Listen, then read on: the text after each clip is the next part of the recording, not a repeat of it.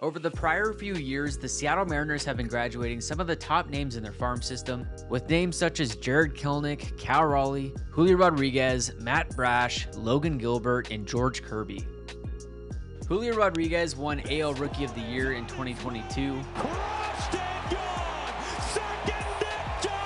Cal Raleigh in his sophomore year led all catchers with 27 home runs on the year.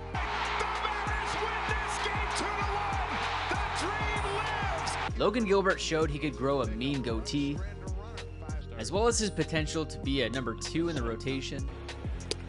Oh, how about that one? Corkscrew Robert into the ground in slow motion. George Kirby showed off his incredibly high floor and his potential to be an ace with his plus stuff and plus command. To be this young, to have this kind of power, 97, 4-pitch touch. Well, this year won't be much different, as the next top young name for the Mariners will be here sooner rather than later. This guy is right-handed starting pitching prospect Bryce Miller. The sponsor for today's video is myself. I just got my logo redone and we have some merch with that on it. I'll put a link in the description below to my shop. We've got hats, t-shirts, you name it. So go check it out and I appreciate your support in advance. Also, I've noticed that over the past month, 86% of the total watch time have been from people not subscribed to the channel. So if you're in that category, please hit that subscribe button. And now, back to the show. Bryce Miller was born and raised in Texas, where after high school he would go on to play at Blinn College. Believe it or not, but he didn't start pitching in high school until his senior year. And in his 1 year at Blinn, he ended up being the team's closer, touching 96 miles an hour. He would then be drafted by the Marlins in the 38th round of the 2018 draft, but decided to go play at Texas A&M instead. Today, the Aggies signed Bryce Miller of Blinn College. He's a 6'2", 180-pound righty from New Braunfels. He chose the Aggies over, wait for it, Texas. Actually, I grew up kind of in like a Texas guy and went to a lot of Texas games. And then whenever I got to Blinn, it kind of, and all through high school, I kind of transferred over and came to a few games and checked it out, and it's definitely the place to be. In Miller's first 2 years with A&M, he worked out of the bullpen, sometimes as the setup guy, other times as long relief, and he actually never threw a changeup until he got to College Station. He mainly features a four-seam fastball and slider combo, but also has a curveball and now that changeup. In his senior year, he got the opportunity to start, and he'd go 56 2/3 innings, with 70 strikeouts to 37 walks, a 4.45 ERA, and an 11.1 strikeouts per 9. Heading into the 2021 draft, he wasn't a highly touted prospect, as he still had some things to work on such as his control, and some scouts were thinking he would be heading back to the bullpen in the majors. But keep in mind, this is only his 5th year as a pitcher. Bryce would be selected in the 4th round of the 2021 draft and finished the year in A-ball. In 2022, Bryce would prove that he belongs in the rotation, and at some point very soon, a major league rotation. Hey, fastball swung on and missed. This year, he started in A-ball and had his last 10 starts at AA, and overall on the year, pitching to around a 3.2 ERA, and 11 strikeouts per 9, and a whip just over 1.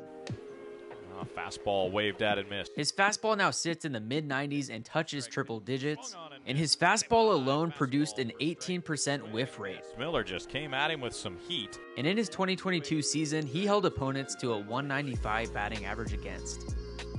Currently about a month out from spring training, Bryce is ranked number 98 overall by MLB Pipeline, and the Mariners' former number 2 overall prospect, Emerson Hancock, is currently not ranked on the top 100 by MLB Pipeline.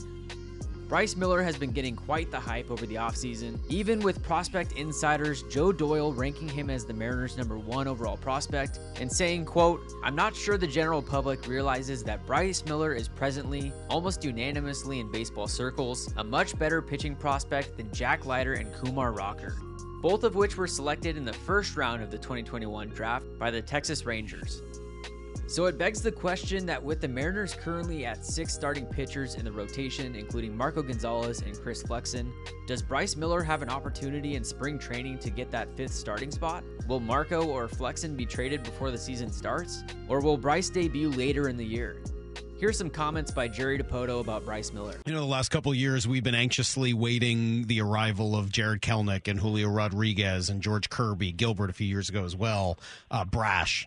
Who's next? Who's the next big young player that we should be excited about reaching the major leagues? You know, the guy coming into spring training that I think is going to light people up is Bryce Miller.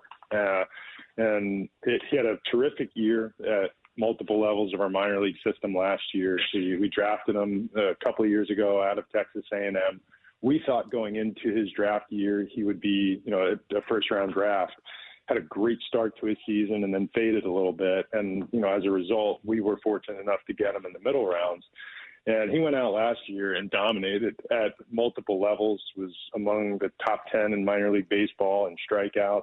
He'll regularly exceed 100 miles an hour with his fastball, has a dominant slider, is that kind of lean, wiry, strong, physical pitcher that catches your attention when you're in this kind of camp setting. And much like Matt Brash a year ago or George Kirby the year before that, I think this year Bryce is the guy that's going to catch a lot of attention in spring training because it's just physical stuff that shows up on day one.